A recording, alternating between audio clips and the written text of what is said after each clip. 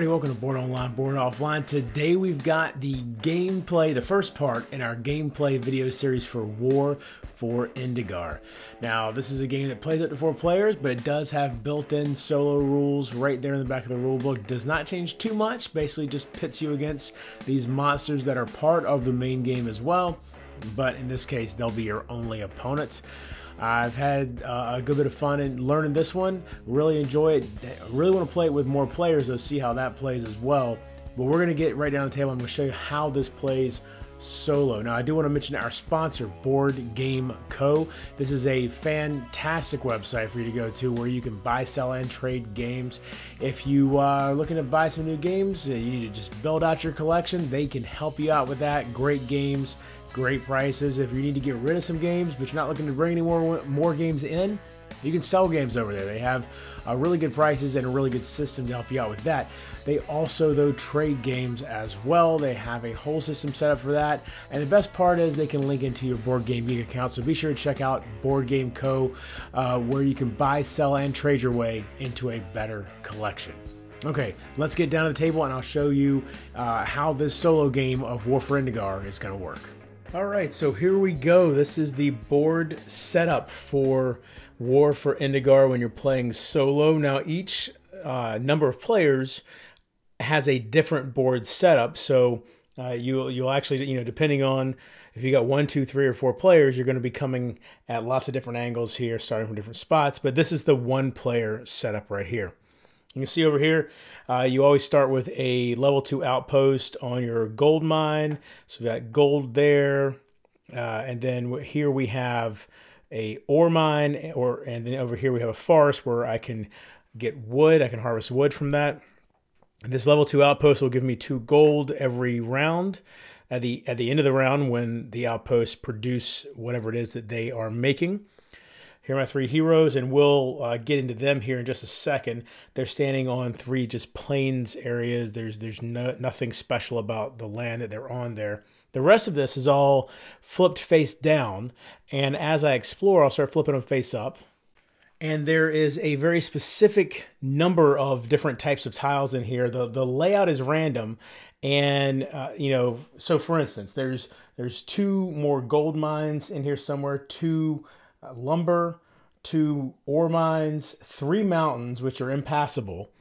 Let's see, we've got 4 mud tiles and 11 grasslands, which I called plains a second ago, but they're called grasslands, and then 12 event tiles. Now, the event tiles have all kinds of different effects, and there's more event tiles than the 12 that are here, so I'm not even sure exactly what events are out here. This right here is the well of power is what that's called. And basically, that's going to be giving me a certain number of, or every round, a spirit cube is going to be placed on there.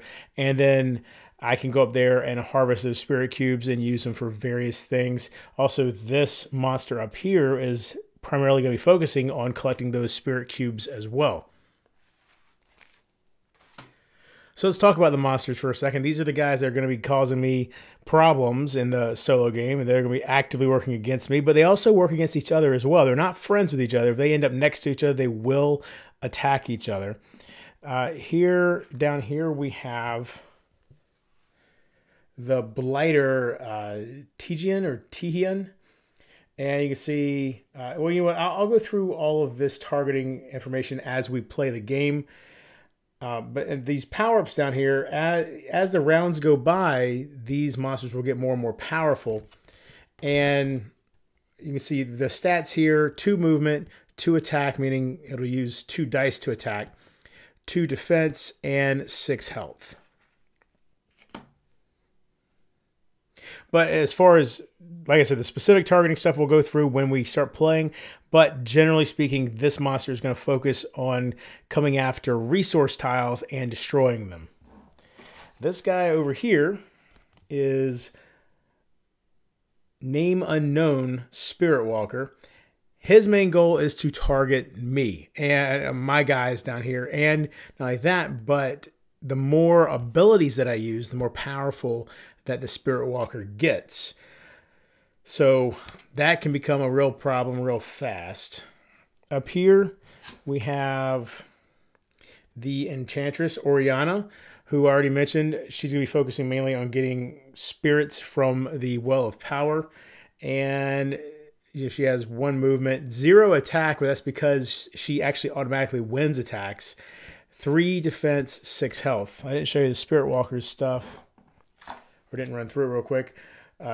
2 movement, 2 attack, 1 defense, and 10 health. Now that 2 attack is deceiving because his attack is actually what gets upgraded every time I use an ability. And then over here we have the Marauder Helgoth. So this guy, 2 movement, 3 attack, 1 defense, 6 health. His main goal is to come after my outposts. All right, so I'll put these miniatures next to their cards so you can see them as we go through them. So the River Saver over here is the one that I have. Zokked is his name. He is the River Savior. He's the one that I've chosen as my leader, or commander, I believe is what he's called, which is why he's going to start as level 2, and his level 1 upgrade was that he gets an extra defense. So he'll be 2 movement, 3 attack, 2 defense, and 6 health. He also has the charge ability, which lets him move and attack a little bit easier. Well, basically gets an extra movement as long as he then attacks at the end of that. I'm pretty sure that's how that rule works. We'll double check it once we get into the gameplay here. He has a number of special abilities, so let's look at those real quick.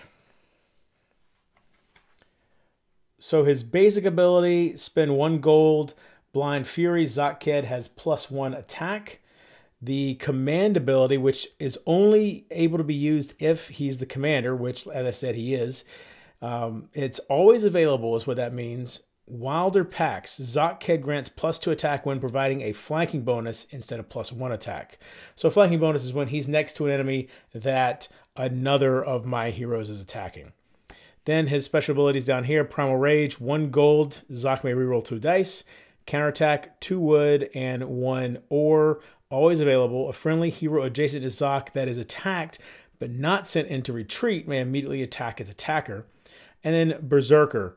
1 wood, 1 gold, 1 ore. Zokked may attack once in addition to his other actions this turn. All right, and then we have Arzella Hemen, the Cold Wind. 2 movement, 2 attack, 2 defense, 6 health. Special rule tough, which means that when all my heroes naturally heal 1 wound, 1 hit point every round, but she'll actually heal 2. The basic ability, spend 1 gold, Nature Divination. Reveal any tile within range 3 of Arzella. Place a level 1 outpost on it if it is an unoccupied resource tile. And that's her command ability, but she's not the commander, so she can't use that. Special abilities, Werebear, 4 gold. Arzella has +2 attack and +2 defend until the end of the game round. Ice Storm, 1 wood, 1 ore. Destroy a level 1 or 2 enemy outpost within range 2 of Arzella. And then Transmogrification, always available. You may convert any of your resources into different resources.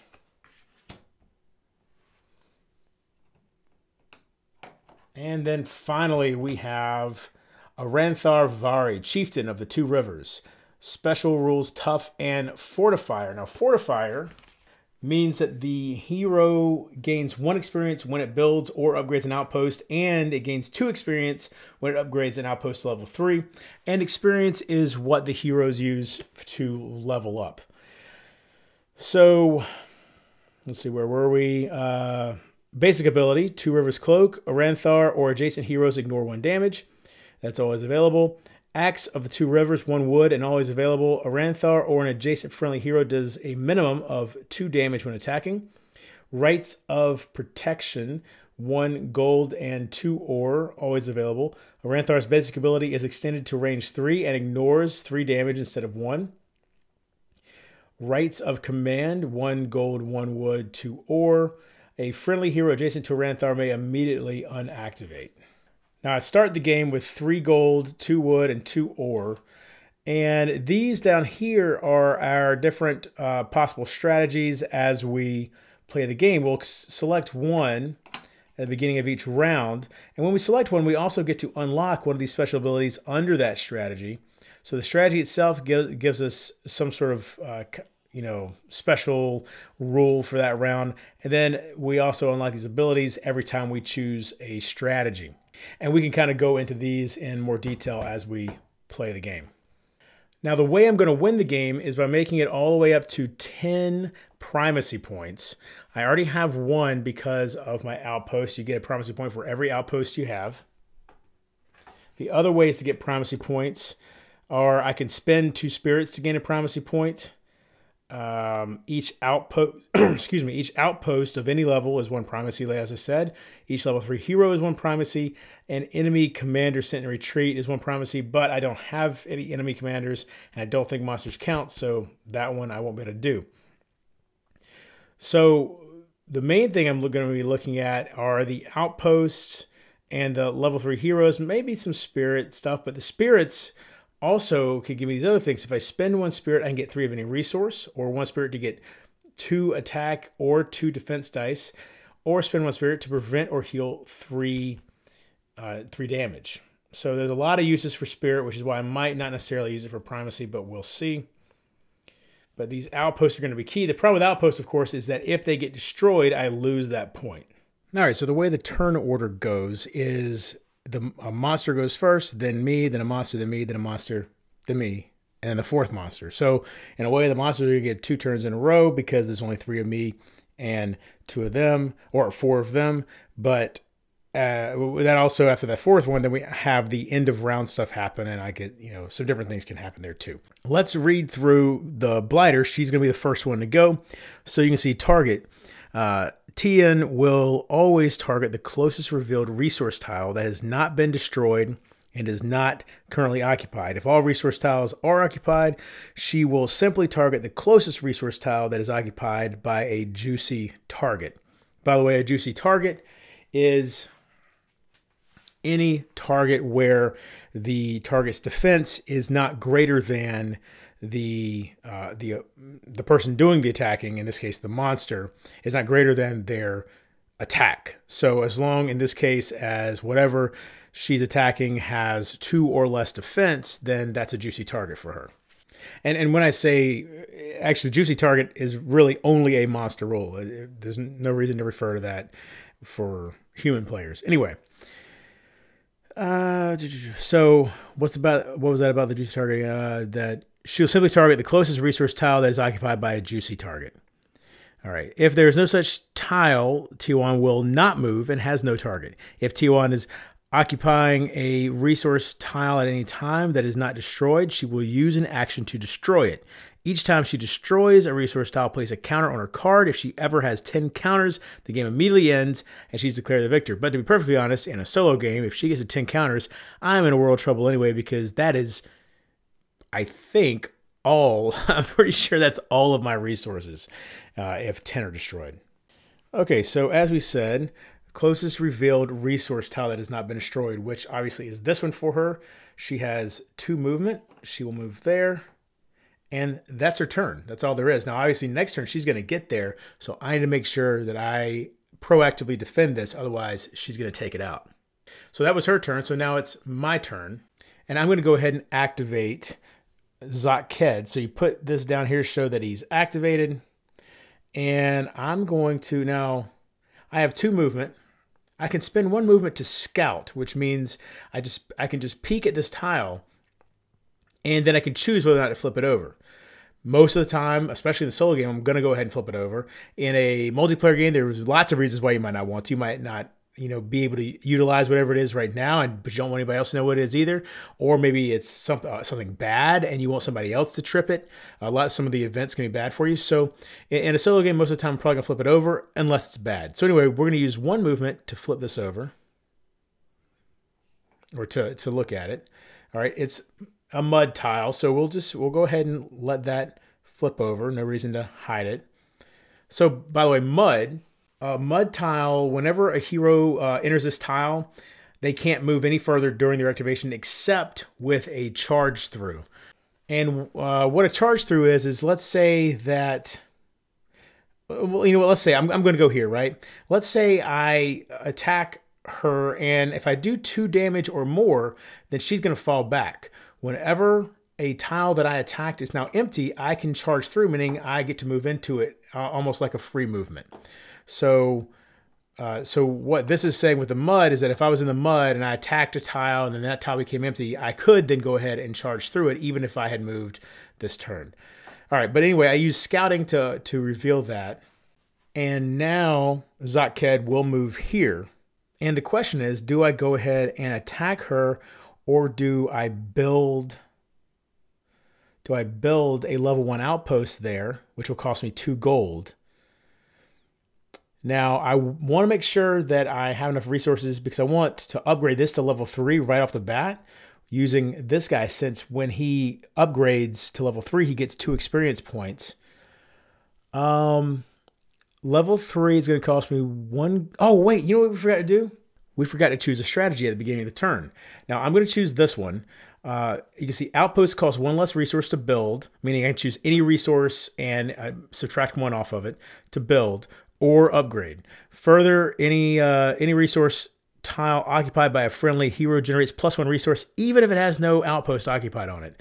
So it will behoove me to make sure that I have a hero on each of the 3 available resource tiles by the end of this turn. Now, by choosing this, I get to unlock one of these.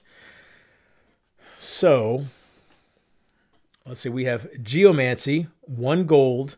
After building or upgrading an outpost, the active hero can upgrade it again to level 2 without requiring an action. Alternative, so now when I unlock it, I can use this side of this token or this side of this token.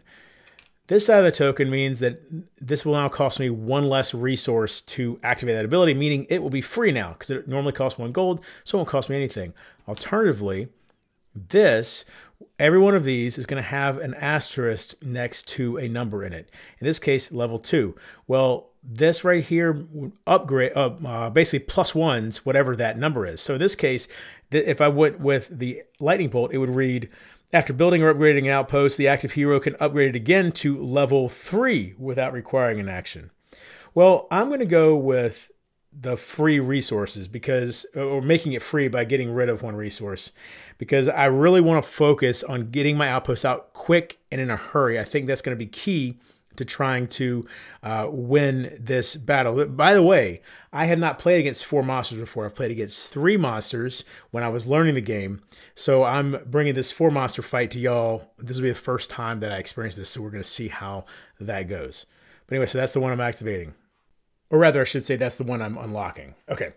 So anyway, now the question is, do I want him to build an outpost there? If I do, that would cost 1 gold. What is it going to cost for him to upgrade this to level 3? That is 1 gold, 1 wood, and 2 ore, but -1 of any of those. Okay, so yeah, I think we're going to, because if he's here and he has an outpost there, it's going to be difficult for her to have enough attack to get through. She might be able to deal some damage, but she's not going to be able to get all the way through and get on the tile. So we're going to go ahead and build that outpost right now. So like I said, it costs the 1 gold. Put this outpost here, which means I now have 2 primacy points, because every outpost counts as a primacy point. And let's not forget that we have Geomancy, which is free, and now I can automatically upgrade this to level 2. Now, to do this does not cost an action, but it does still cost the resources. And to upgrade to level 2 is 1 gold and 2 wood. So I can subtract off of one of those. I'll make it 1 gold and 1 wood. So there we go. Okay, so just like that, we have a level 2 outpost there, which is going to provide some defense as well as 2 ore at the end of the round. And that is Zakked's turn. Your characters can move and then do an action. It is interesting, though, to note that when they move, they don't have to move all at once. So like I could move once, do an action, and then move again. So that is possible in this game.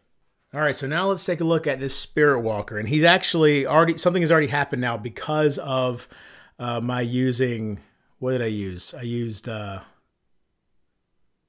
pretty sure that Geomancy is going to cause something to happen here. Let's take a look at this. Okay, so target. The Spirit Walker will always target the closest hero belonging to the player that last used an ability, provided the hero is also a juicy target. Now, I wonder if... Yeah, I would think, I'm pretty sure it doesn't say a hero's ability, it just says uses an ability. I'm going to say that Geomancy, even though anyone can use that, it counts as him using it. So we're going to say that he did use that. So he's going to be targeting Zaked.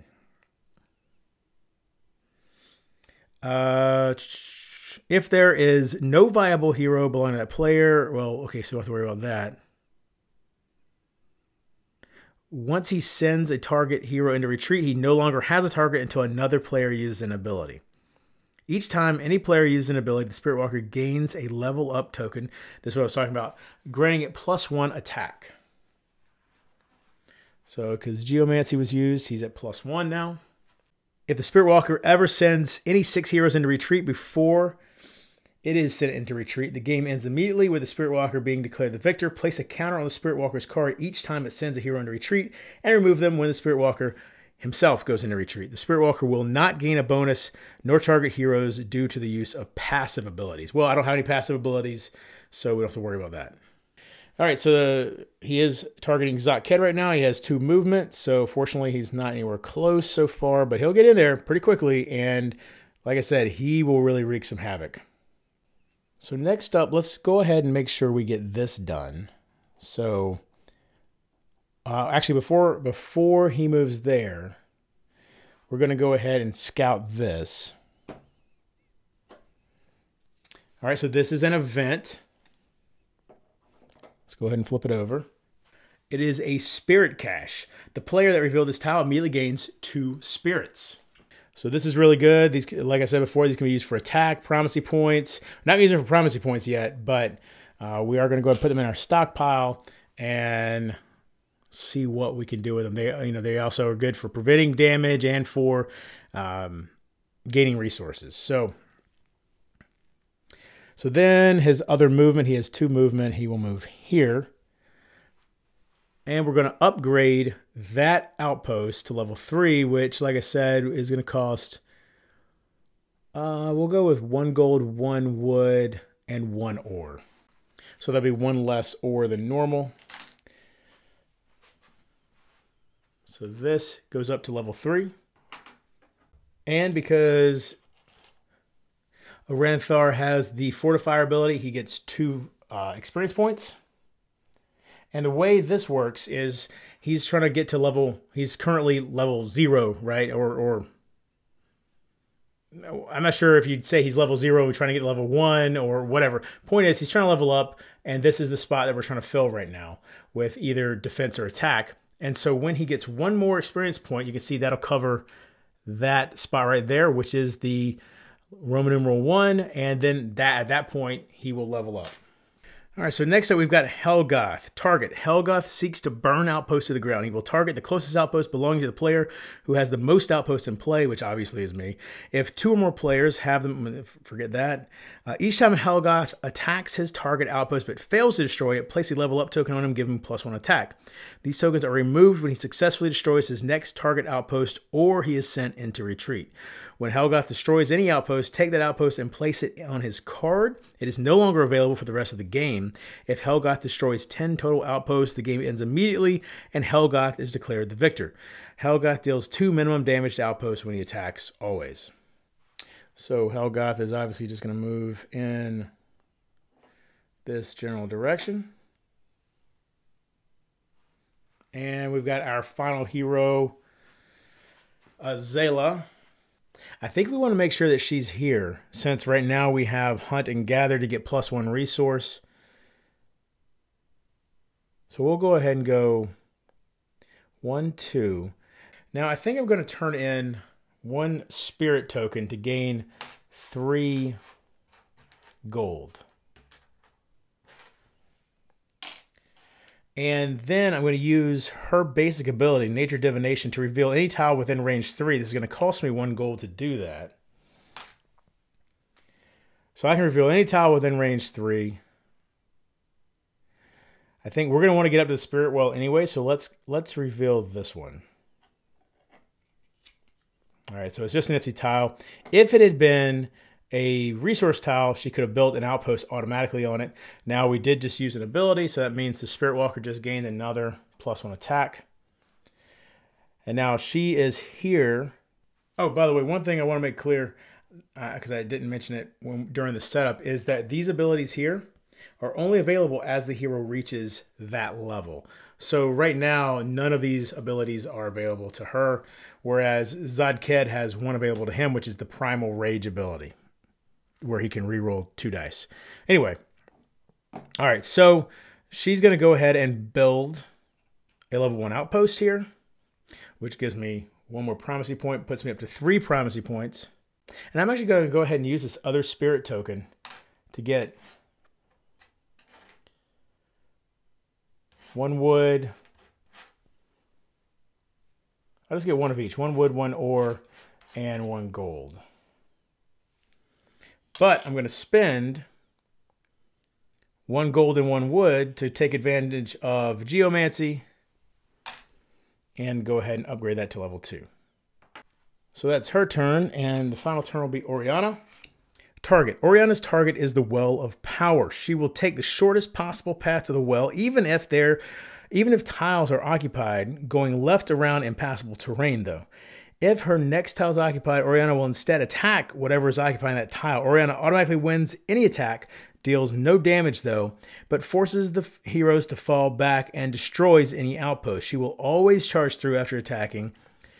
Oriana never performs attacks of opportunity. Attacks of opportunity, by the way, are whenever a monster ends its turn next to a hero or an outpost or another monster, it attacks that thing that's next to.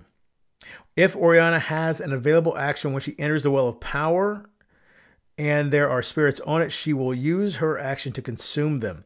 The spirits are removed from the board and placed on Oriana's card. Each time Oriana consumes spirits, she performs the Scouring.